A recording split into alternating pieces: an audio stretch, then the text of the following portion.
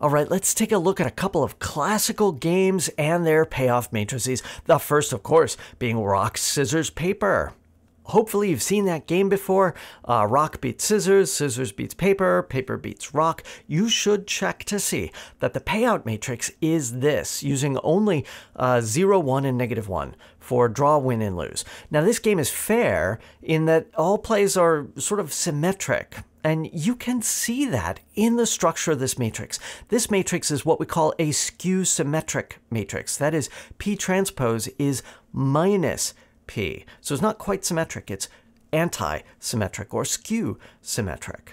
Now, in this case, what do you do? What's the strategy? Well, it seems as though everything is sort of perfectly fair, that you should just try to pick something at random and hope that you break even.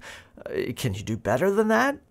Here's another really interesting example, something called the even-odd game. You have two players, player odd and player even, and each one puts out either 1 or 2 fingers.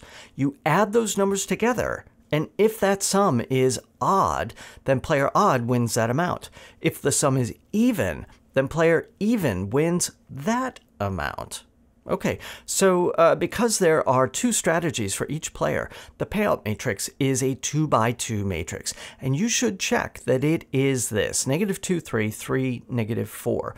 So for example, if player odd puts out 2 fingers, player even puts out 1 finger, 2 plus 1 is 3, player odd wins that amount. Okay, now you look at this, and it's not clear what the best strategy is. If you could choose to be the odd or the even player, which would you pick? Is there an advantage?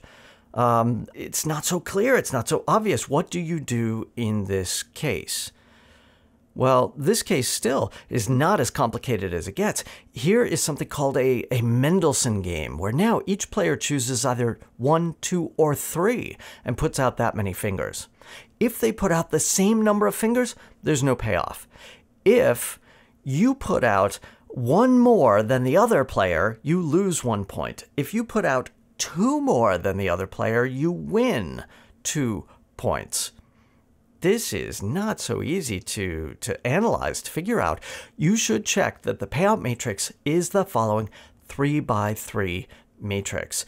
Notice it has that same sort of skew symmetry problem. That's some sort of symmetry in the game. The rules are sort of the same. The choices are the same for the 2 players. But the strategy here is now completely obscure. What do you do? Should you go for the big payout sometime? Should you play more conservatively? It's not obvious what to do.